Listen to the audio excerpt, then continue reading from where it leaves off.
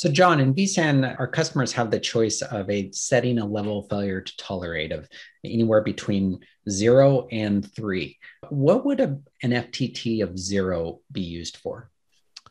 So this is basically kind of a RAID 0 setting. Although it's not, I guess, traditionally RAID 0 involves striping everywhere and was sometimes done for performance. We keep the stripe setting different. So a failure within a host you might get lucky and might not impact a VM, but it's still a setting. Um, this is something that people toyed around with for a while for using for VDI, but frankly have moved away from just because instant clones are so thin on their own and so tiny that the net additive cost of each desktop is really nothing.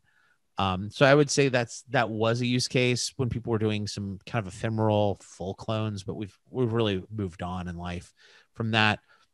This was also something sometimes people would look at for trying to do some of the shared nothing architecture stuff, but I would really argue instead using vSAN Direct and the data persistence platform is really where that's going to be. So types of workloads where the application is doing the resiliency, that's going to be those object storage solutions and things like that. Really, you should go use the data persistence platform.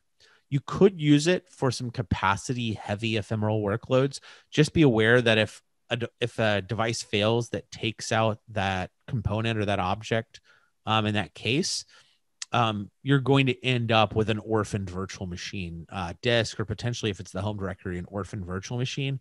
And so that can sometimes involve some metadata cleanup. And specifically back when we would use Composer for link clones, this often meant purging things out of a database. So this is why this is not a wildly used setting. It's still around in case you can find a use case for it. But I really like to think that instant clones and the data persistence platform and vSAN Direct have kind of taken over most of the use case for this feature.